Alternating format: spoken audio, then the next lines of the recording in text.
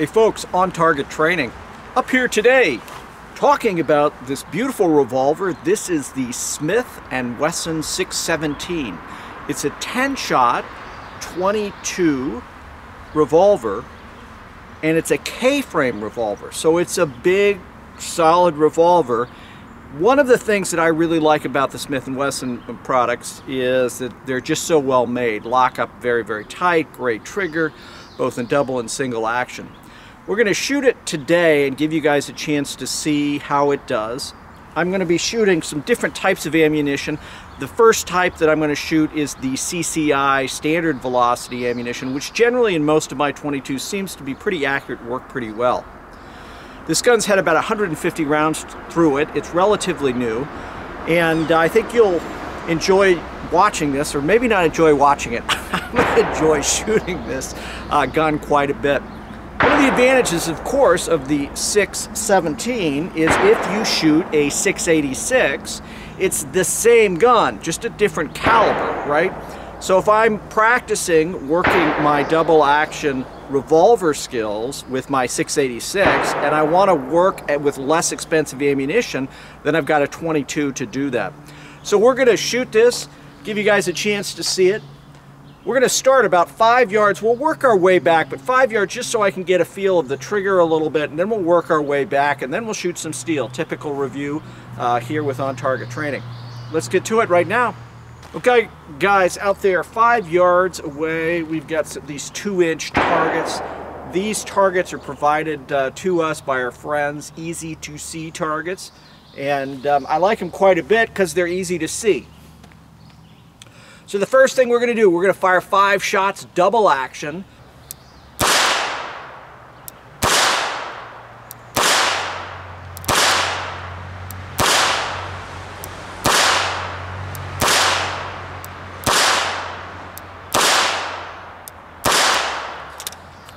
I lied, it was actually 10 shots. So again, double action. This trigger's brand new. It's not as nice as the polished trigger that I have on my 686. So obviously it's not as smooth, but you can see again, you know, no problem whatsoever. And if I took my time, I'm sure that I could do a little bit better. What I'm going to do now is shoot the same section here. So we're going to put 10 rounds in single action, and we're going to work from the same distance, 5 yards. We've got that 2-inch circle out there, and we'll go ahead and work that.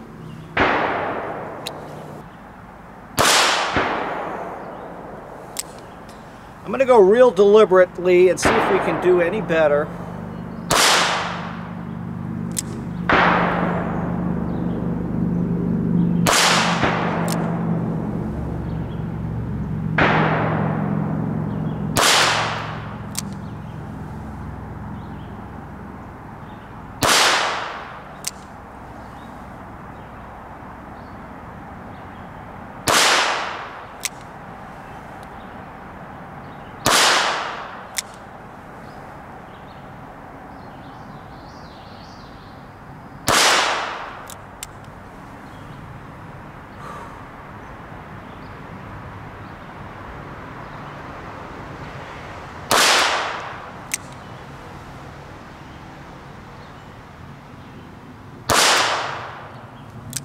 And you can see we've got a good group going out there.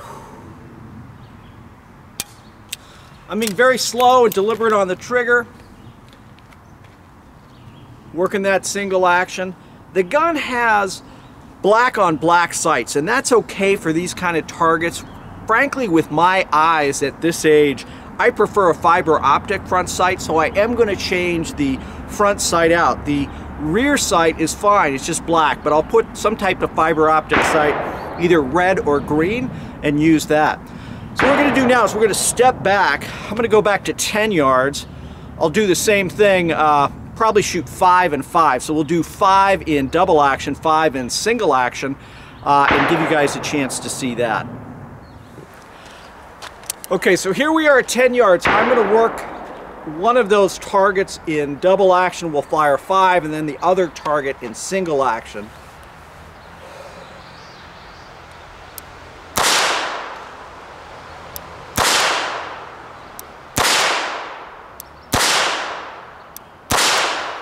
Okay? You know, nothing spectacular. I'm not great on this trigger yet, but you can see, I mean, they're right in there, no problem. So now what we're going to do is we're going to work 5 in the single action mode. That one was a little low and right. There we go.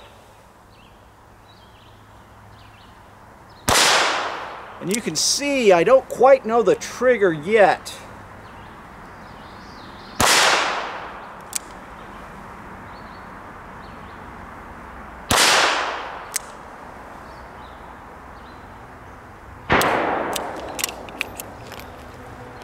But again, 10 yards away, you know, not bad for a gun that I don't know yet, am not very proficient with.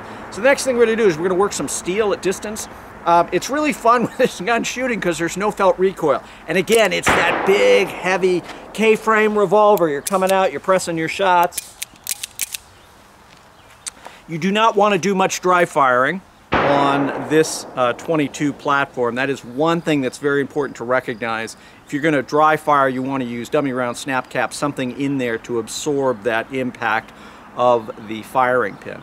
All right, let's go shoot steel. We're now going to switch out ammo. We're going to shoot some Anguilla. This is the Super Extra. It's a high velocity round. So should be fine, right? Nice thing about revolvers, they tend to cycle everything. And I've had good luck with Anguilla ammunition in the past. So we're going to work same thing, slow double action press.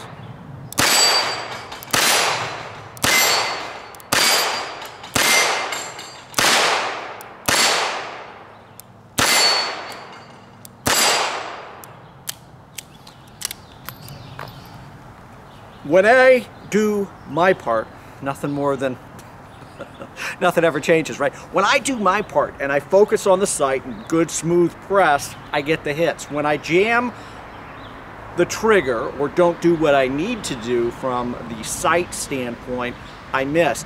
But you can see, no problem whatsoever, easy, easy, easy all day long doing that. I'm not working the gun super fast. I am not running the trigger as fast as I possibly can, although we can certainly do that here in a minute. What I wanted to do though is just I'm working the fundamentals. So whenever I get to the range and I'm shooting, I'm trying to work on core skill development. We're going to work this steel gong out there.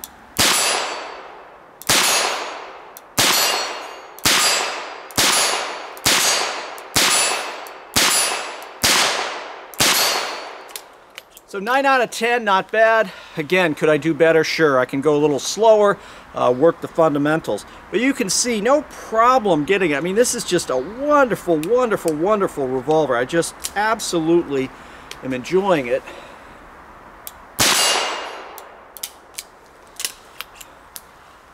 Well guys, I really appreciate you watching. That's a shooting review of the very nice Smith & Wesson 617, a K-frame 22 revolver, 10 shots, great trigger, really, really nice trigger. Nice double action trigger, a nice single action trigger.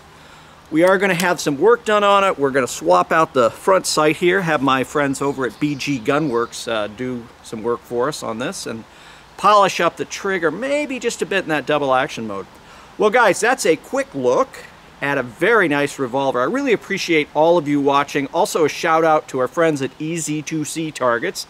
Really like their stuff and they're great. They send us targets. We get to use them in classes. We get to give them away to people. And they're really nice, solid guys, and I really appreciate them. Finally, and as always, stay safe.